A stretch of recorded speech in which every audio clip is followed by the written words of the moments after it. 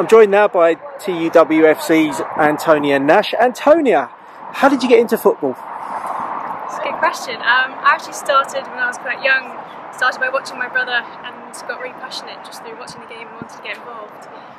So I started playing with his team, with boys, up until around 13 years old when I could start playing female football, and just kept going because I love it so much.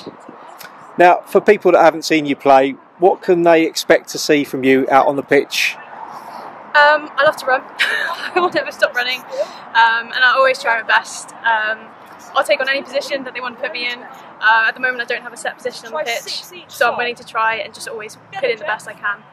Now obviously you was out for a period of last season with an injury, but has last season and seeing your teammates do so well in the league and then with the cup success, has that given you even bigger hunger for this coming season?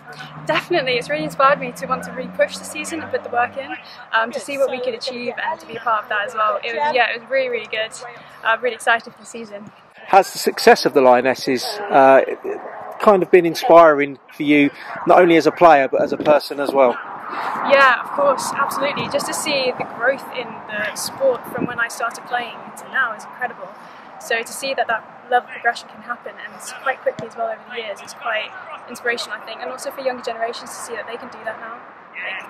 Like, the opportunity's there. And just one last question, I'm putting you on the spot here. Yeah. Which of your players or your teammates do you think could do a Russo? I'm going to go for Danny Garland. Antonio, thanks for your time. Thank you.